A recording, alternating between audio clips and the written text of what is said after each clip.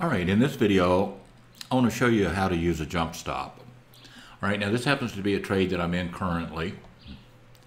And as you can see, it's the June S&P on a 60-minute time frame. And I'm actually long two contracts, and I'm up 787.50 on those. I originally got in when it came up here, and it broke through this high, or this high here, over here, during this time. Let me draw a circle around that here. Actually got in the first time here. Then the market dropped and it came back down.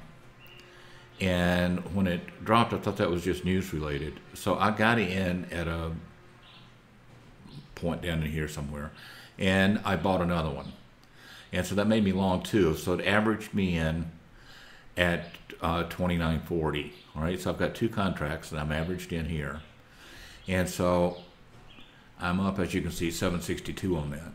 Now I've got a stop right now on 2, just below the 61 or 62% level of this move from here to here. All right, that started at 11 o'clock on yesterday.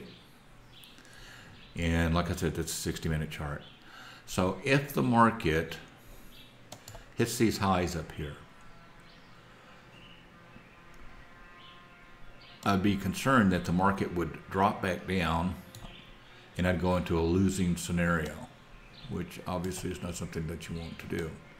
So I took my dollar calculator and I drew that out. It's $1,025. I need to know how many ticks that is. So I opened up the preferences over here and I put it on ticks. All right, so it's 82 ticks. So what I'm trying to do, or will do here, is that if this market comes up here and tests these highs, then I want my stop to automatically, without me doing anything, bring it back up to break even. Now that's a very tight stop. That's like a $1,000 stop on the S&P is a very tight stop. But for an example, I'm just showing you this as an example, and it wouldn't be something that I wouldn't do anyway. But I'm going to go down here to edit order, and I'm going to put a jump in here, which I've already done, at 80 ticks and 4. So if this market moves up 80 ticks, it's going to automatically move my stop up to break even plus 4 ticks. So 4 ticks, $50. That covers my expenses and any slippage that I might have. So click OK, and now you can see that here on the chart it says 80, 4. That means that jump, J for jump stop, is going to go 80 and 4. So if the market moves up, I didn't put it exactly 82. I'll put it at 80, give it a little bit of breathing room there. It's going to move my stop up to break even plus 4 ticks. So on 2 contracts, that's locking in $100 less slippage and commissions. So maybe $50, right, that it locks in. So I can't lose on that. Unless it comes back and stops me out, obviously, before it hits the highs up here. But you can see how powerful that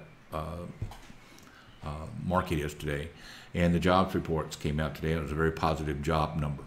So that's why the market rallied today.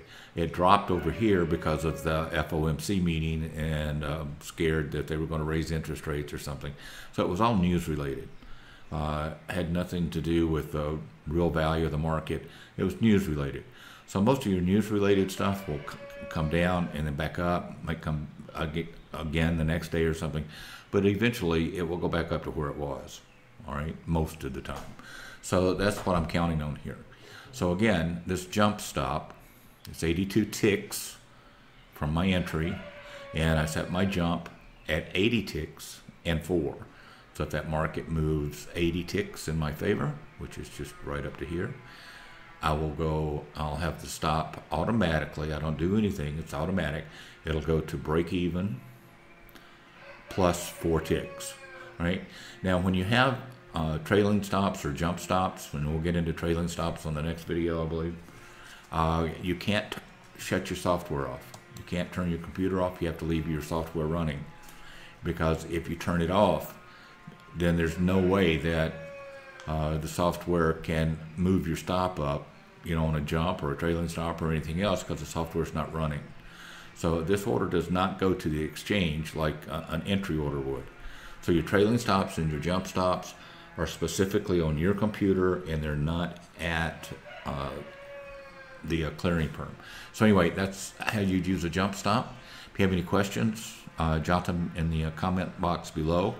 Drop me an email. I'll be more than happy to set up a webinar with you and go through it in, on a one-to-one if you need that. All right, I'll see you in the next video.